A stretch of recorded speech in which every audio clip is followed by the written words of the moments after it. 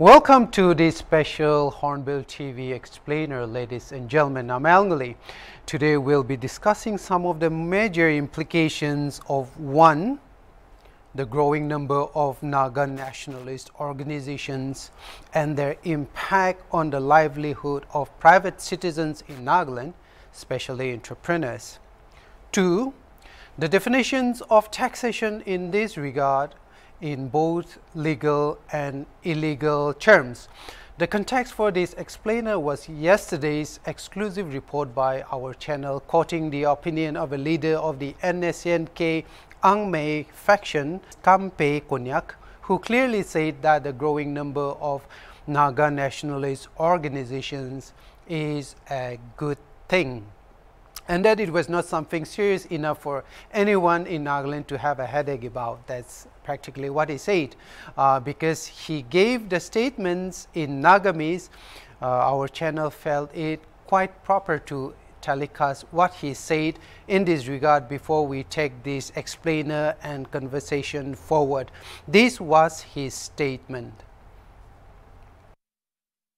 Aru ekta hudiwole mon thakado manu public khan ke holibi ekta bishi effect korese aru itu do recently June la moina de holibi KYAB aru ekbar bi aru split hoigena angmai aru laise aru in fact Nagaland ekla de holibi we are seeing around 19 factions to itu apni khan faction khan do ina bishi alag ulai ja dikhi pase aru itu bi public khan ke holibi itu ekta concerning hua public khan bi itu karne bi concern hua bi dikhi pase.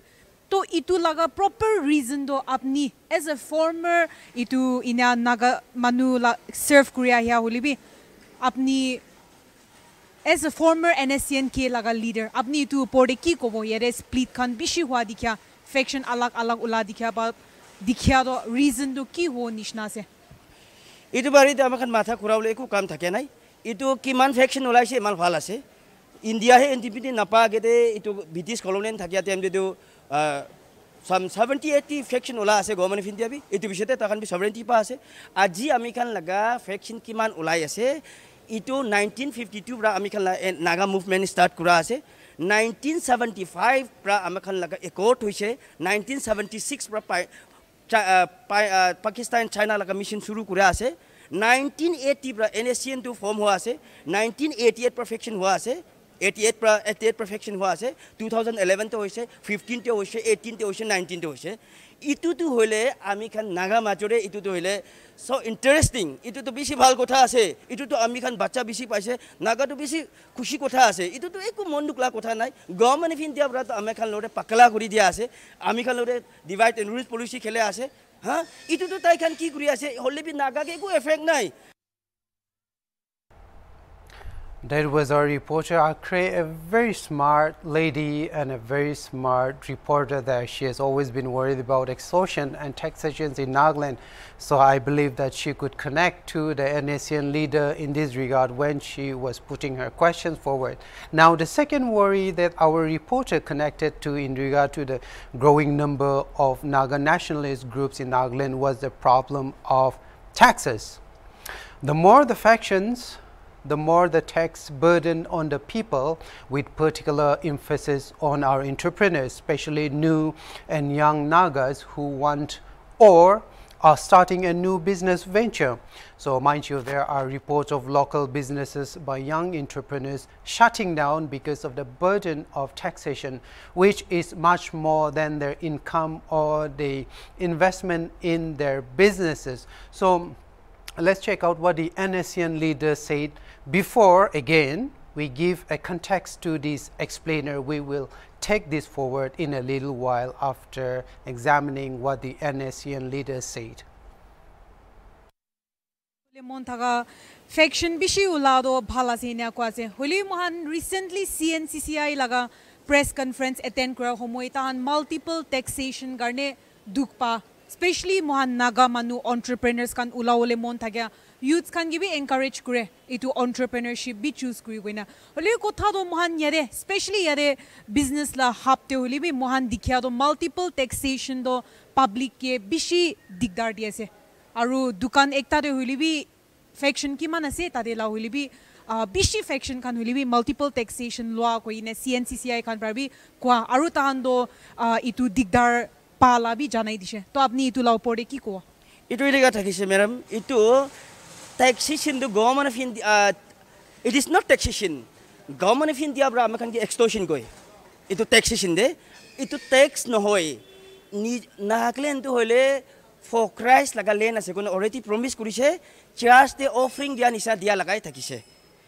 Naga mati de tax niti bo kole India te sabi moi ta daily bra ase 2 महिना 3 महिना बुहिना moi India state te moi na ja jaga thake nai 2011 12 te moi baba moi balore bi thaki na ase itu time te manu khan jaga te GST kiman loi itia moi hotel bin 50-60,000 pay kurise GST 1,50,000 pote olaise Nagaland itu 1 taka bi thakia nai ha Nagaland tu save nichu laga jaga ase nichu ki gurul mon jai nichu laga ase ite amikan hang gurbe thakile amikan hang no gurbo kile amikan tu supreme court nai amikan nichu khut nichu laga ase amikan government of India laga under no hoi naga tu na itu karne amikan taxation law bi kidnapping no gurbo lage torture no gurbo lage public pra ki manju ase itu dibo lage aro di ke na ki ahise itu dibo lage kotha tu aro phal public thaga ase public lo ekdom khushi pai ke na kinika naga tu agere roi jabo kinika amakan laga sovereignty tu hosa laga jaga tu pungchibo ha aro amakan tu kinika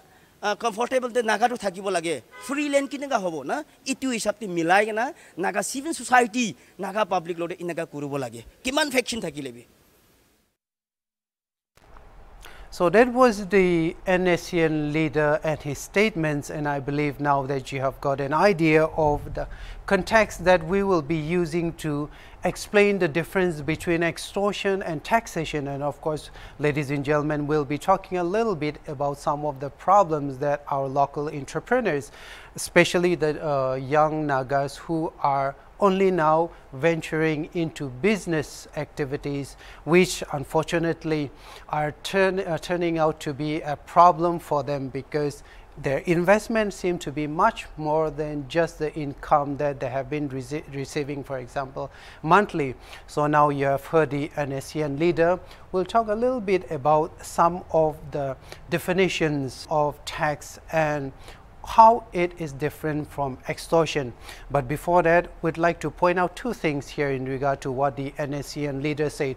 First thing, he said something in the nature of the growing number of Naga nationalist organizations in Nagaland. First thing, should not be a worry for anyone. That was one of his first statements. And the second point he mentioned was about the taxation culture in Nagaland, and how when our reporter asked him about whether the number of Naga nationalist organizations imposing taxes on Naga entrepreneurs is a problem, he said something in this nature of contribution that the people are giving to the groups, and it is not tax. It is not something that is imposed on them, but it is more of charity, free will contribution that is given by the people for the nationalist service that the groups are giving. So those are the two things that we will keep in mind as we discuss these points further on. So what is the definition of tax? You must be aware by now that taxation is a constitutional tool, a levy that is imposed by a constitutional authority. A tax is a compulsory contribution to the state's revenue, which is levied by the government on or from workers and private individuals and businesses, or from which it adds to the infrastructure that is built in the state for these taxpayers. It is also a charge that is added to the cost of some goods, services, and transactions. For example, if the government of Nagaland imposes water tax on you, it means that whatever tax that you pay to the government will be used only for development of, say, roads, or building new hospitals, or creating infrastructure to supply more water to the, let's say, villages. So the tax that you pay is in exchange for service, ladies and gentlemen. That is something most of us, we are aware of. A tax is a compulsory financial charge or a type of levy that is imposed on a taxpayer, which is the citizen, people like you, people like me. So we are individuals or legal entities, or we are non-governmental non-profit organizations. We are the taxpayers, so we collectively pay to the government for its services. So the money that we pay to the government as tax is used by the government to spend on our welfare, on our infrastructure. For example, we have roads and bridges. We have infrastructure development such as hospitals, schools, government schools. So these are some of the areas that the government uses the tax that you pay to the government to build for you. Taxes is also a way to regulate and reduce negative external factors in the business establishment.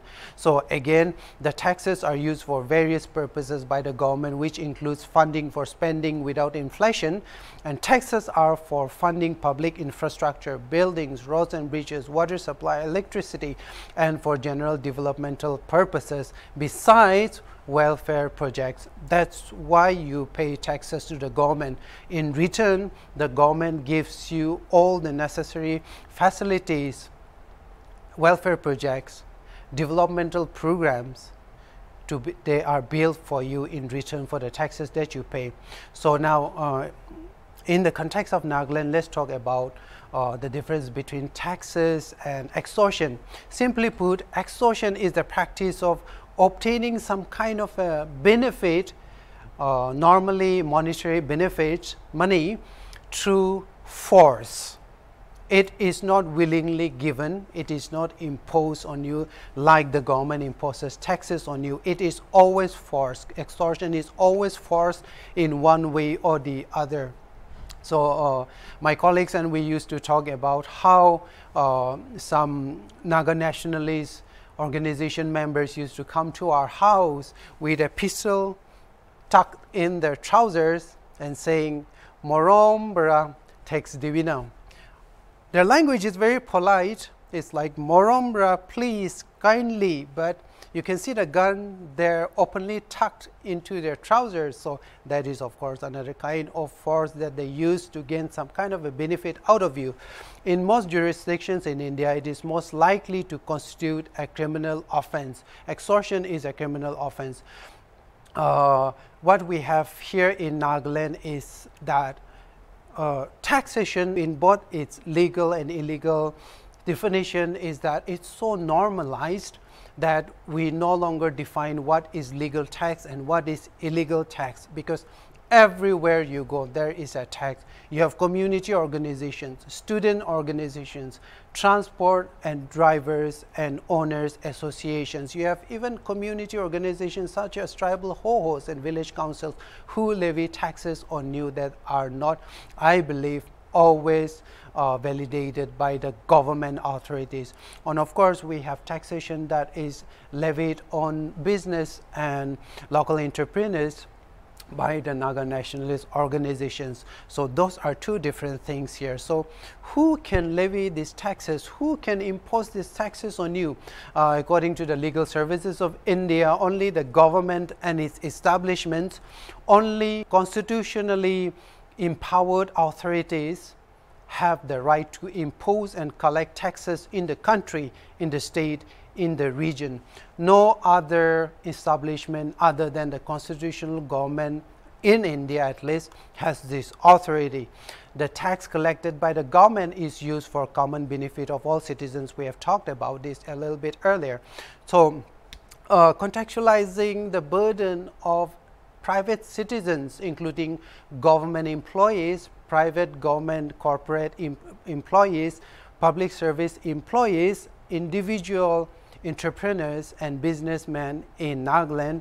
So how does this whole taxation and extortion play out in regard to the many organizations in the state who are imposing taxes on the people. So how many Naga nationalist groups are there, for instance, for now? There are about 18, I think about 19. There is a confusion about this because it seems like every other day we have new groups coming up, some groups breaking away from their parent organizations and floating their own organizations. But these are some of the major Naga nationalist groups who are active in Nagaland and Northeast region. The NSC and IM is one, the NSC and Kaplang is another. These two are considered the parent, two of the foremost Naga nationalist organizations in Nagaland. There is also the NSC and Kitovi Newpak, NSC and NK. There is also the NSCN Reformation. There is also the NSCN Kangwo Konyak. And we have 4 factions of the Naga National Council. We have the federal government of Nagaland. We have the NNC parent body. Yeah, that is the name of this particular group, the NNC parent body. We have also the NNC non-Accordist faction of, again, the NNC, or the Naga People's Government of Nagaland. And I don't know how many of you have heard about this particular group, and this is new to most of us. There is also a group called the Government Democratic Republic of Nagaland, or the NNC-NAGDRN. That's mouthful. That's a lot of them. And then there is another NAC and Akota Chopi. We have the Angmai faction and others, a lot of them. Sometimes even in the media here, we journalists, we lose track of the number of groups that we have now. So now, taxation then and taxation now. In the early days of the Naga nationalist movement, people used to give contributions willingly, out of free will. There was no tax imposed on them, like we talked about this earlier. Whenever the Naga nationalist groups used to emerge from the jungles and they will pass through villages and towns, villagers used to provide them with food and water and rations. It used to be a practice of hospitality that we are characterized by, we are defined by. It was in our nature. Unfortunately, during the 80s, somehow this charity and goodwill contribution turned into tax. Now everyone was compulsorily required to pay taxes to this group in one form or the other.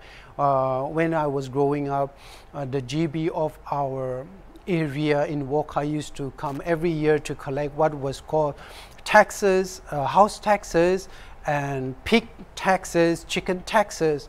And we used to wonder those days, we built this house ourselves by our hard-earned money. We bought this land with the money we earned. Why are we paying taxes? So those were the thoughts that used to go through us when we were growing up. Now, it is different. Now we are paid to pay a lot of taxes to the government establishments. The community, private organizations are also guilty of illegal taxation, demanding something that they do not deserve or are entitled to. And then we have the Naga nationalist organizations also imposing taxes one way or the other: house taxes, business taxes, yearly taxes, goods and services taxes.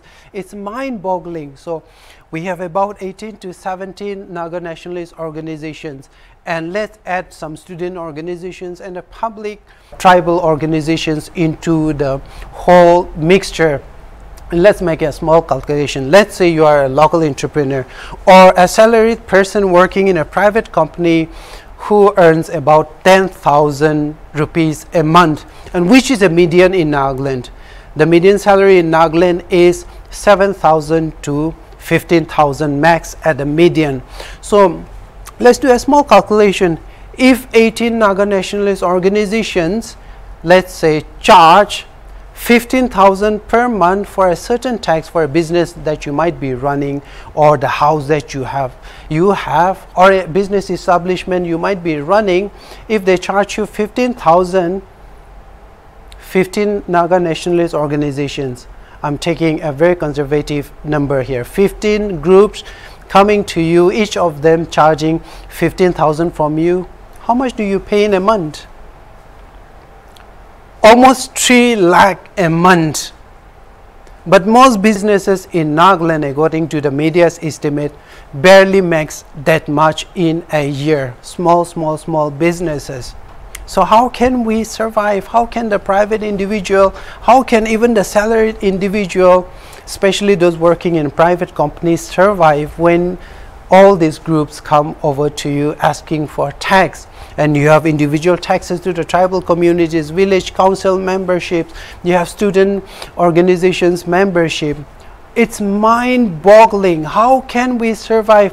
And in fact, this is the reason why during the early 2000 years, the Nagaland Legislative Assembly was full of debates about how they were going to address this issue. Let's have a look at the numbers in Nagaland, especially when it comes to extortion and illegal taxation. Nagaland recorded the highest rate of crime under what the police has categorized as extortion and blackmailing. And in 2021, the number was about 7.6%, 7.6% against the national average of, not this, keep this in mind.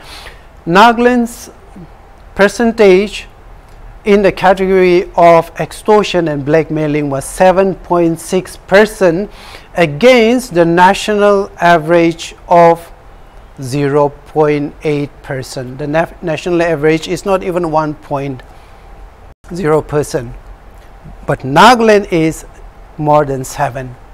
So Nagaland registered about 159 crimes that were categorized as extortion and blackmailing in 2021 alone. So you can imagine the severity of this problem in Nagaland.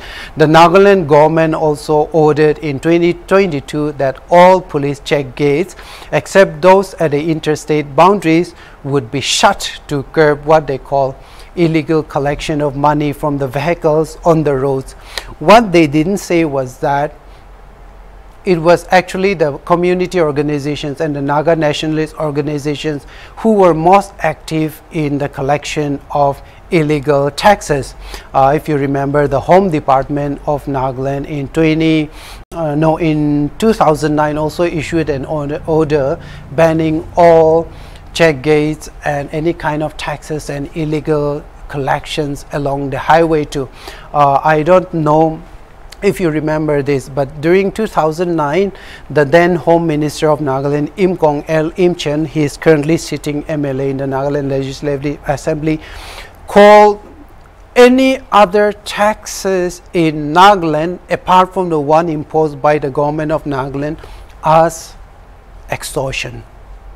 And I think there is a clarity in this regard as our citizens become more and more educated. The district legal services are engaging in promotional programs promoting the idea and the knowledge of taxation, legal taxes and illegal taxation, the liabilities, the economic liabilities of the citizens and the private individuals. So our students are reading more, they are more attuned to what is happening outside. They know laws and the lawmakers, they know the processes of the society and the frameworks that connect each and every establishment in the society, whether it's social, cultural or economic. So they are more aware. Slowly and slowly, I believe that our students will rise up, our youth will also rise up to understand, to know the various economic liabilities that they have to endure and bear as they grow up. And among this, with all this taxation and non-taxes, legal and illegal taxes issue going on, I think it is difficult for us to understand why we still are not addressing this issue at both the community leadership levels and at the government policy level. Ladies and gentlemen, I think it is an onus that we all have to carry. It's not just the government's work that has to do. It is not only the Naga nationalist organizations that need to sit down and seriously think for the people in regard to the financial burden that is imposed on private individuals, especially our local and young Naga entrepreneurs in this regard. And the community leadership in Nagaland also have the duty to sit together with the government and with the nationalist organizations to address this matter, because it is one thing to have a support system for local entrepreneurs, giving them lip service, saying that Naga youths need to venture into businesses and establish their own livelihood ventures. The government is supporting them, the community is supporting them, but it is quite another thing to actually support them in a way that is not a burden to them. We can support them by encouraging a conversation in the community, forcing legislations in the legislature, for instance, at a policy level to come up with laws that will protect their business interests also. Local entrepreneurs in this context are the ones who create the local economy, ladies and gentlemen, while migrant entrepreneurs who are not native to a particular community or state create wealth only to invest and channel it outside. This is a market truth. Only local entrepreneurs can build the local economy, while migrant entrepreneurs can only invest to create wealth that only circulates outside. So I believe that if you really want to encourage our local entrepreneurs, I think we can all be a voice at both the government level, at both the community level, and even engage with our nationalist organizations to address this issue effectively if Nagaland wants to move forward economically too. Thank you for watching Hornbill TV, ladies and gentlemen. We will be bringing you more news updates and of course a lot of explainers, and we are going to have conversations in this regard. If you have got any comments or any feelings about some of the issues that the state of Nagaland and its people are facing, and if you are on social media, why don't you let us know your perspectives and your thoughts in this regard. I'm Ngullie. See you next time.